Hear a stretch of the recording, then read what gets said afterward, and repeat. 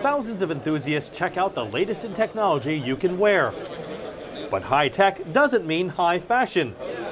Franco Ladata has been an industrial designer for Motorola and Maserati. He says many wearables like Google Glass have been slow to catch on, in part because fashion hasn't kept pace with the engineering. Imagine any organism, an animal, a flower.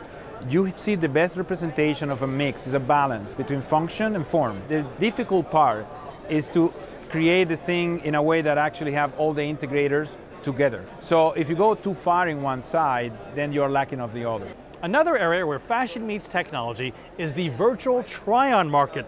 With Ditto Technologies, I no longer have to head to the doctor's office or the store to get that perfect fit. Slowly turn your head to your left.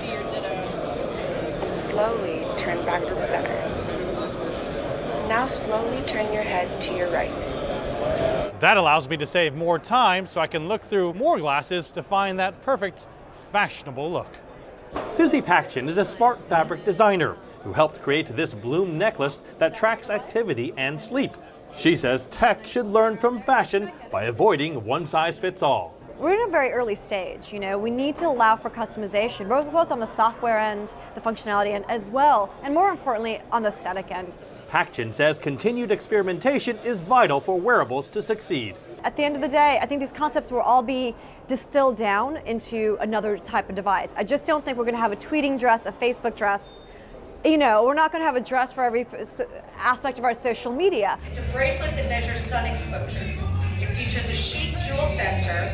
But the Expo's fashion show proved that concept isn't far off. iOS app alerts wearers of headdresses that change colors according to the state of your brain, sleek purses with Bluetooth speakers,